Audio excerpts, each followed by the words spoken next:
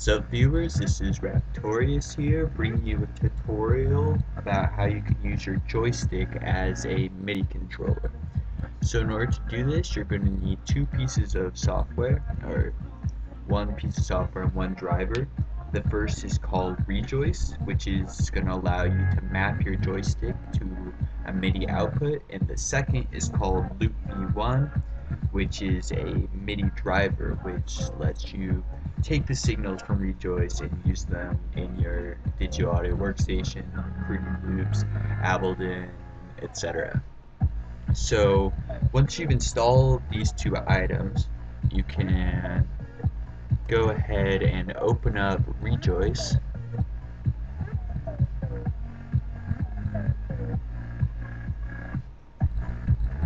And in Rejoice, you're going to have this little option up here, which when you press a button, you'll see it shows up right here. If you move an axis, you'll see it shows up right here. So what you're gonna have to do is to tell Rejoice all about your joystick by tweaking something and then clicking add. If it's a button, you're gonna want to hold down the button and then click add, and you can do this for all the different parts of your joystick that you're going to want to use inside your program. Now you can tell that it's been successfully mapped because if you tweak it, it will show up in this little log down here. So once that's set up, make sure your MIDI out is to the Loop V internal driver, and go ahead and open up whatever program you use. This is Fruity Loops. Go to Options, MIDI Settings.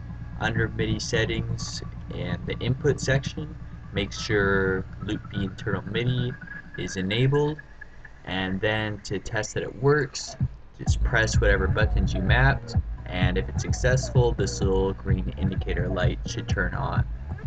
So that's pretty much it. You're ready to go as far as MIDI is concerned, and you can use this like any other MIDI device. So just to give a sample, put in some audio,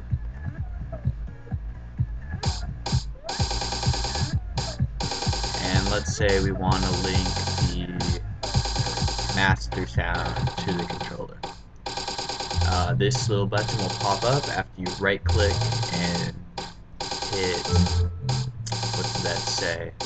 You right click and hit link to controller, and if this little auto detect button's checked, all you do is tweak your little thing on your joystick and it will be mapped. That's pretty cool. And let's see what else you can do with this. Let's say you want to put in an effect. So you want some compression on this, and you want to be able to turn it on and off. You just tweak your little thing, go to Tools / Tweaked, link to controller, press your button, and there you go. It's as easy as that. So once again, this is Raptorius.